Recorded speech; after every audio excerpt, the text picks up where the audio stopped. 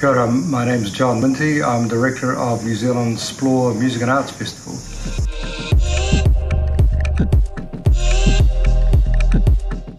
Splore started in New Year's 1998-99. It was inspired by some Kiwis that are used to DJ in Goa and used to attend Burning Man.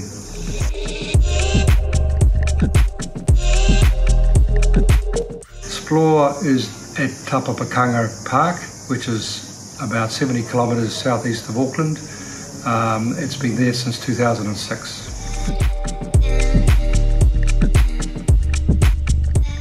Tāpapakanga is a traditional spiritual land of mana whenua, Ngati Pawa and Ngati Whananga.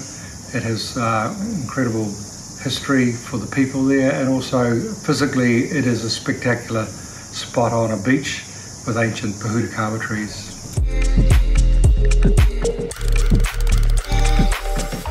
Splore tends to go for a very eclectic lineup. We don't stick to one genre. It all comes down to how charismatic and engaging performances.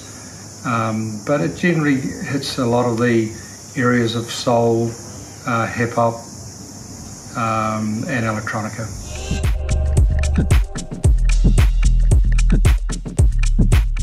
First act I booked for Splore was Tāpapakanga from Brooklyn.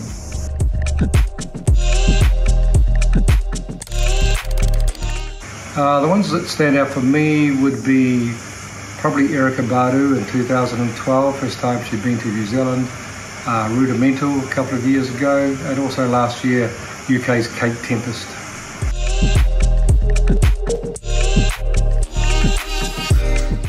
Splore is quite unique because it's a multi-generational festival, so we have about 700 children on site under the age of 12, a lot of teenagers, and people up to the age of 70. It's a true multi-generational festival where we've had kids that have grown up at the festival and are now teenagers and young adults.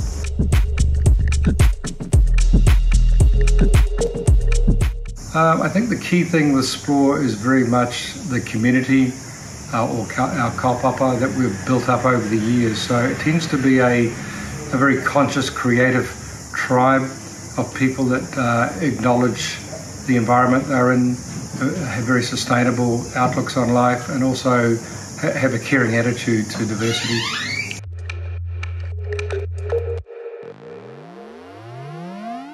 I think the biggest challenges for a festival like Splore, it's 3 or 4 days outside in late summer in New Zealand, which can have the occasional tropical cyclone coming down from the Pacific.